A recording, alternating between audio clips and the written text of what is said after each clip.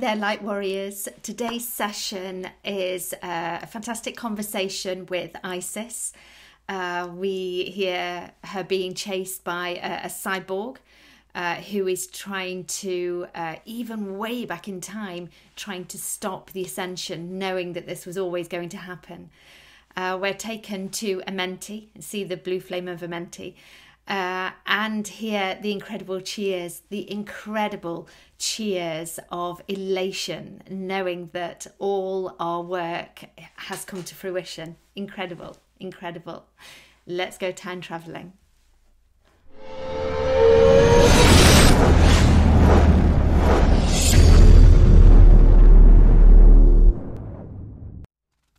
Hi there, light workers. How are you coping on this crazy planet at this time? How are you coping? This week, the energies have been absolutely incredible. In fact, for the last probably week and a half, 2 weeks, I've just been intermittently dizzy in the most bizarre way. So rather than being dizzy in your head, wanting to and feel sick, it's just been almost like somebody's grabbing me and spinning me just for a few seconds, enough that I have to ground very, very quickly. So grounding for me has been really, really important this week. Absolutely. Loving autumn, my favourite time of the year. Of course, being a Libran, it's going to be, and it's my very happy birthday tomorrow. So we're going out pumpkin picking. But I want to tell you about a place I went to yesterday in Bramcote. So it's sort of a huge park that's run by the local council, I believe, out there. It's a huge park with an incredible monolith, a huge Druid stone there with the most incredible energy.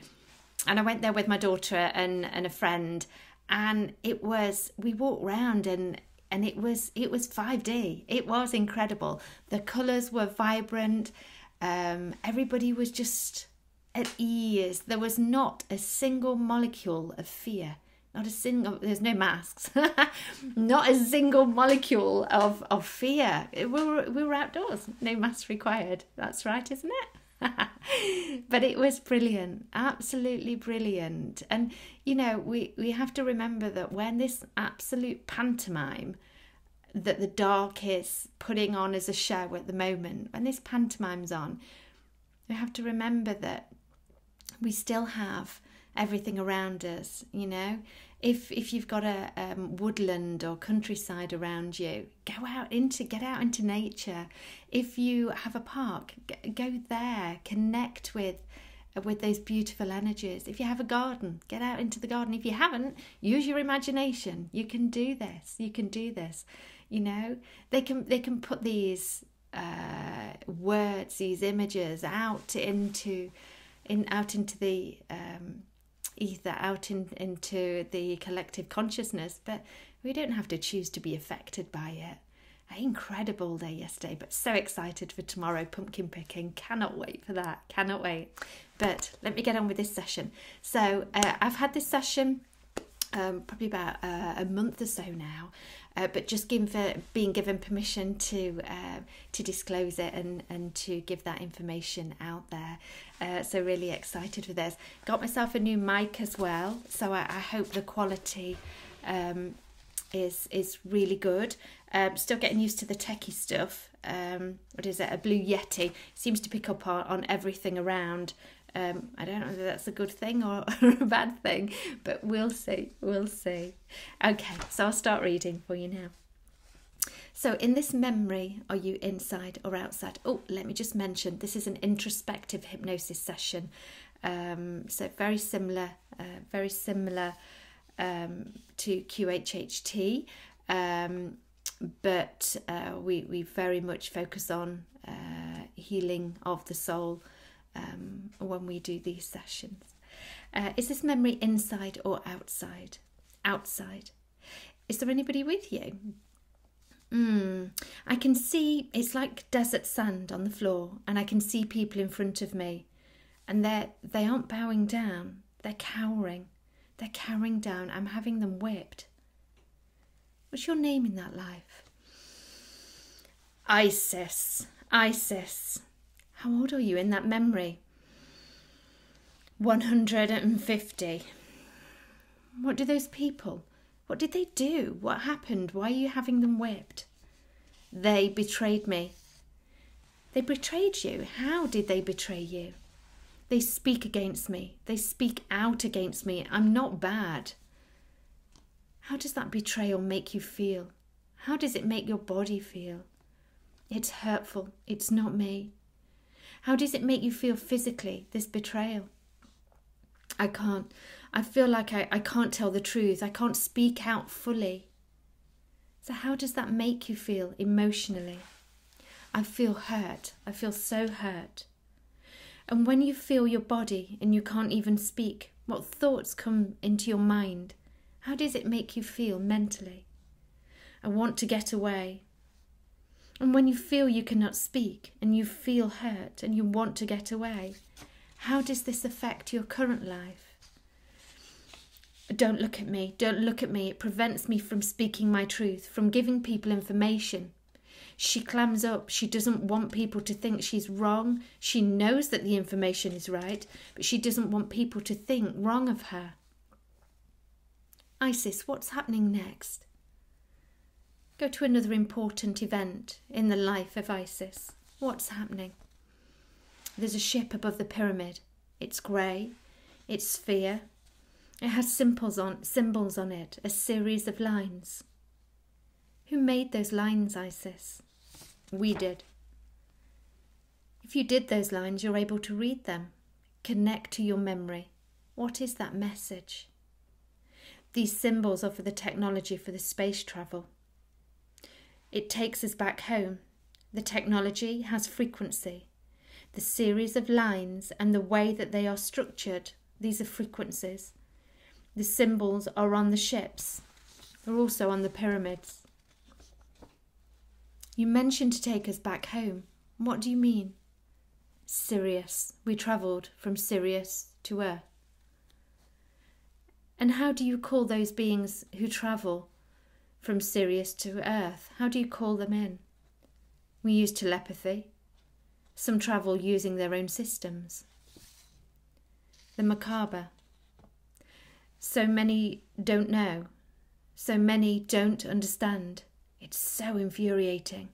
So many are still to awaken. So many need this knowledge. So many just do not have the capacity to understand that this is even possible. And can humanity understand the symbols on the pyramids? It is a key. They do not need to understand. Their soul will automatically know what it means, and that will activate the DNA code within them. When this code activates, when people look at the key, will it help them to awaken? Yes, it will also turn on their innate powers, their innate gifts that have been stripped. They have been stripped and removed.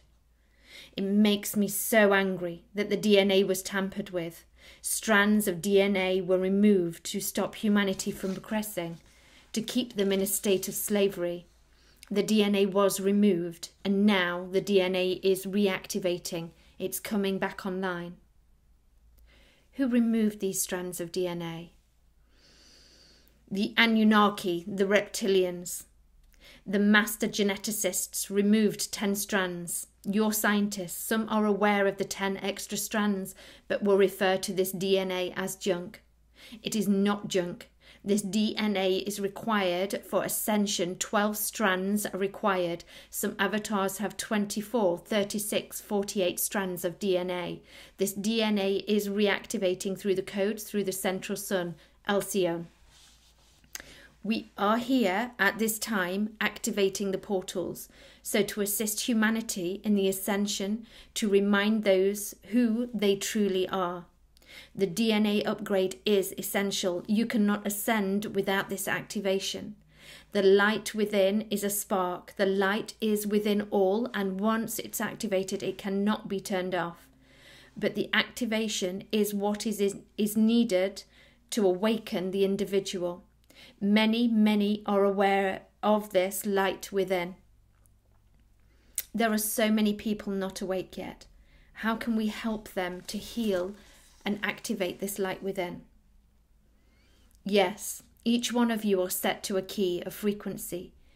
Even by speaking with you, your activation, your key, your code will activate their DNA and activate their light within.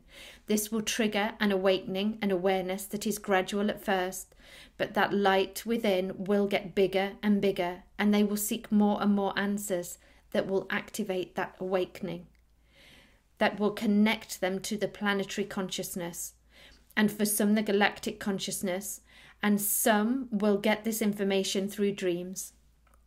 Some will come across this information on your social media, but this is so tampered with that many newly awakened do not yet have the discernment to become aware of what is truth and what is being indoctrinated by the dark forces. Isis, whilst you are standing looking at the pyramids, what else do you see there?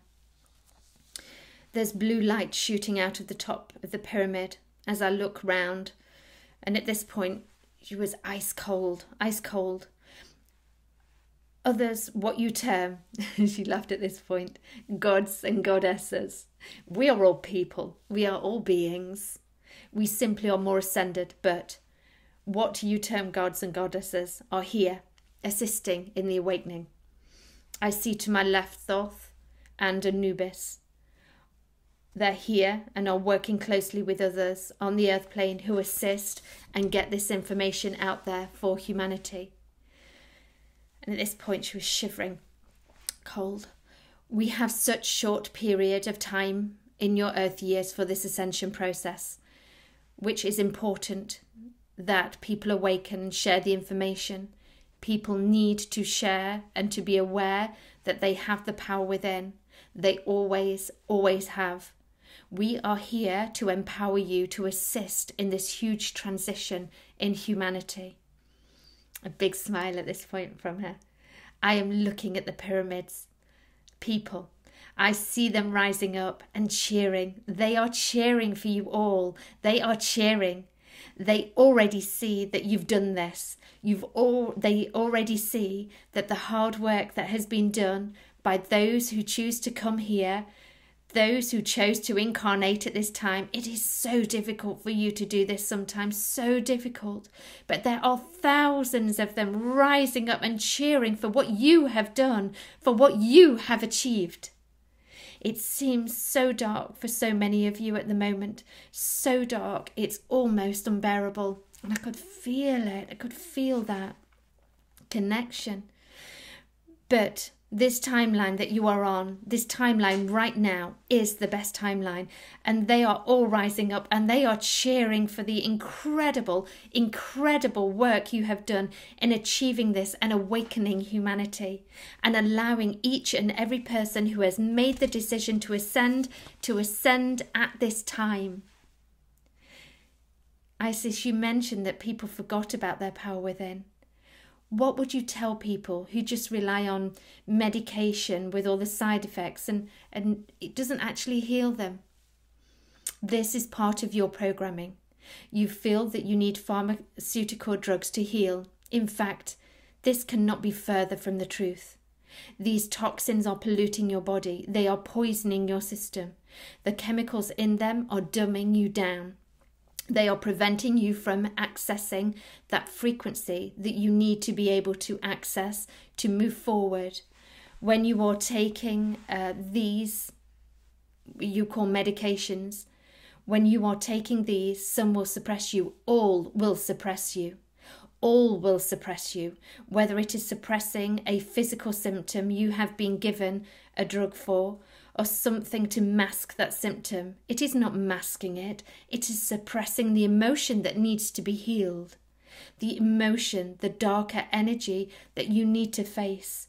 You need to deal with and bring up to the surface to be able to feel freer, to feel lighter, to manifest the reality, the beautiful energy, and that which we call, and you call, the 5D, the higher dimensions. It is not possible to reach these high dimensions whilst you are being suppressed. It is difficult. It is much easier without being suppressed. But you are so poisoned with toxins in your food, but particularly in your water at this time. The water has many toxins.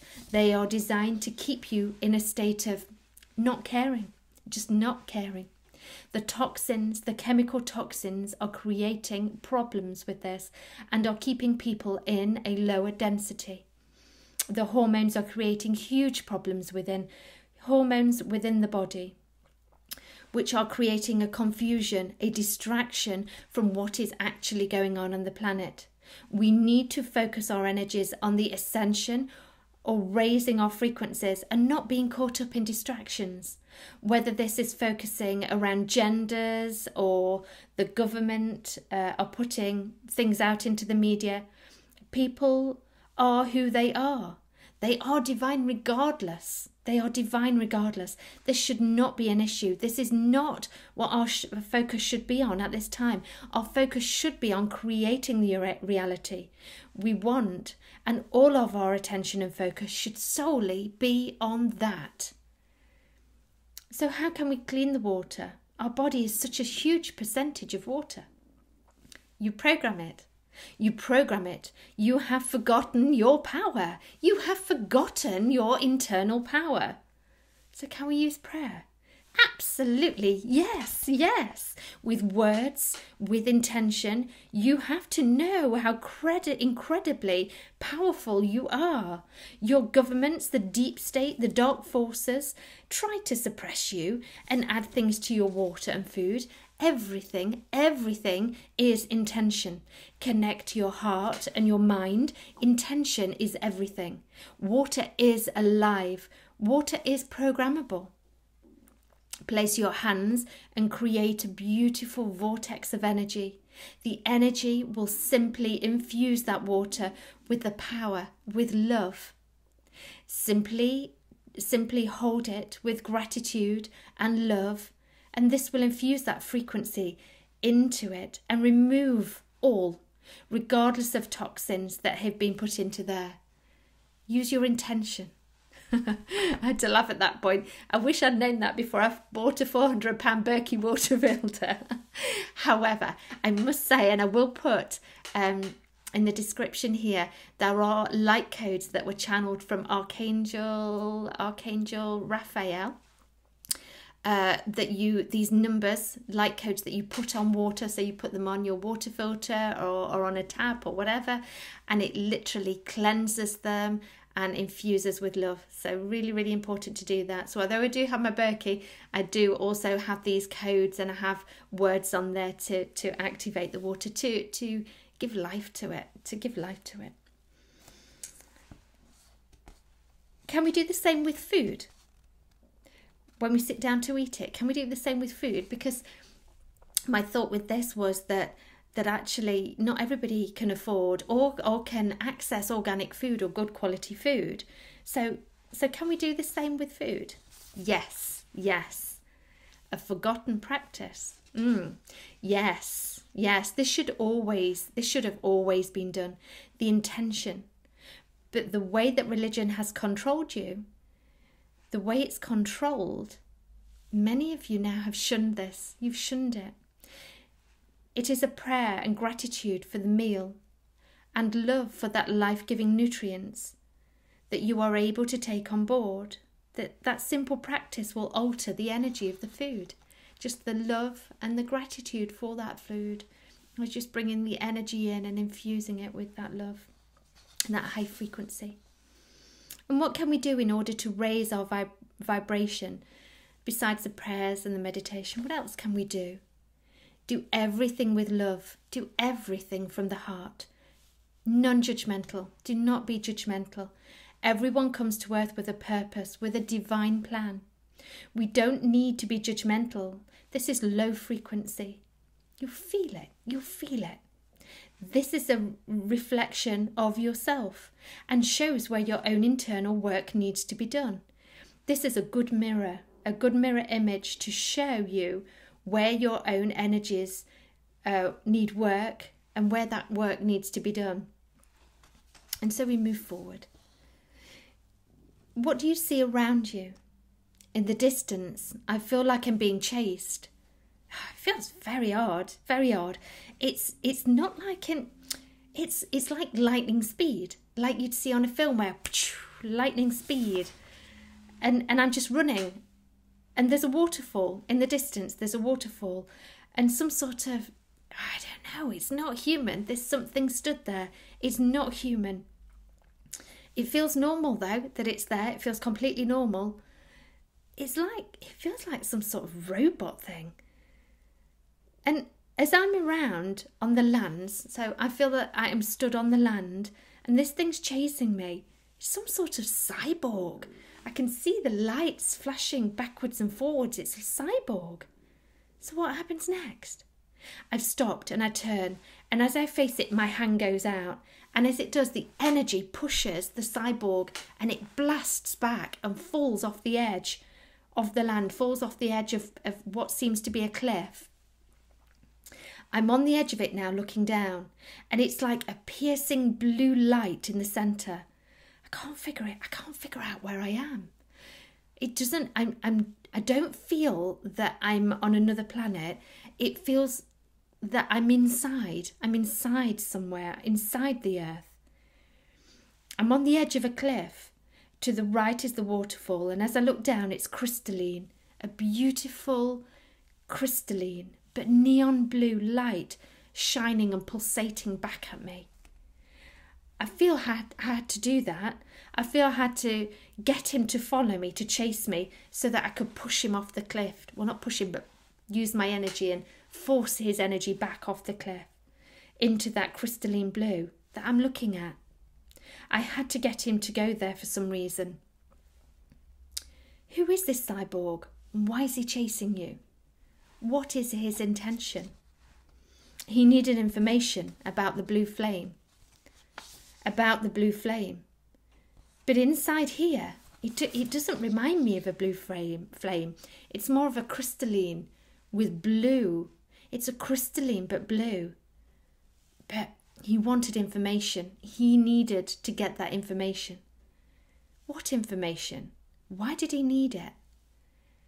To stop the ascension. And at this point she got quite angry. They were trying to stop the ascension. They needed information on the blue flame of Amenti. They needed to stop the ascension. Even then they were trying to stop that. We will not let that happen. We will not let that happen. Who sent the cyborg to stop the ascension? The reptilians, but these reptilians are huge. They are many species of reptilian but on the planet. The ones that wish to stop, they are big, they are huge, they are aggressive and menacing. They did control the planet, and they have been trying to stop this for hundreds of thousands of years. They knew this was coming. They knew it. They cannot stop this now. They will not stop this now. They will not. The blue flame is under the pyramid with the lines.